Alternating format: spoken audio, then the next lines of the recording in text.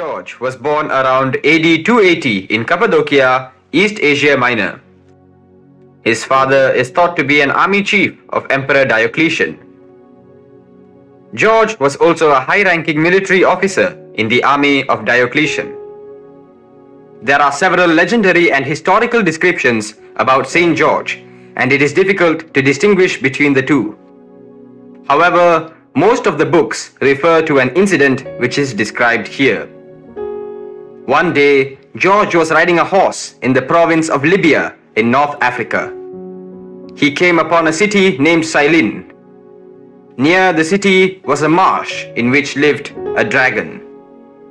The people had attempted to kill it, but were poisoned by the creature's fetid breath. To placate the dragon, they offered it 2 sheep a day, but when they began to exhaust their supply of sheep, they were forced to substitute a human each day instead, casting lot to choose the victim. At the time of George's arrival, the lot had just fallen to the king's daughter Andromeda. No one volunteered to take her place, so she was dressed in bridal finery and sent to meet the dragon.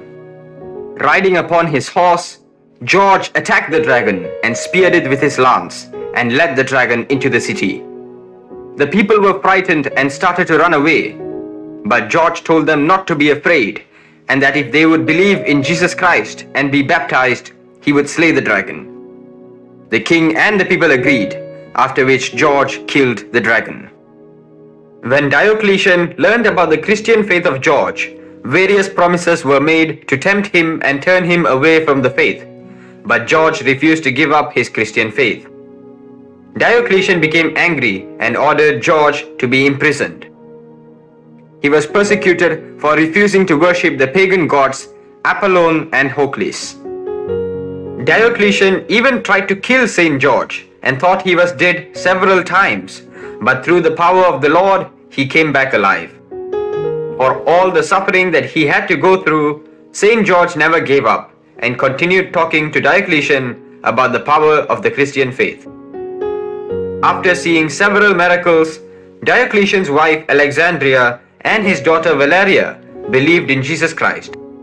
This resulted in the beheading of Alexandria at Diospolis in Palestine.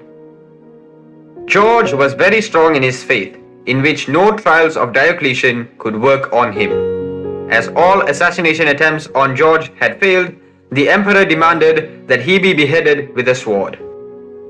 Thus, on April 23rd, AD 303, George was martyred. The writings of 2 Syrian churches, which date back to AD 494, suggest that George was martyred at Lydia.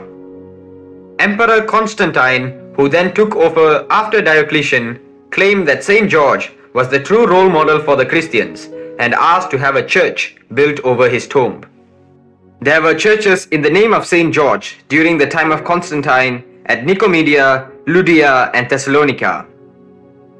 St. George is the patron saint of the faithful of England. The Coptic Egyptians call him the Prince of Martyrs, and they have built over 200 churches named after him.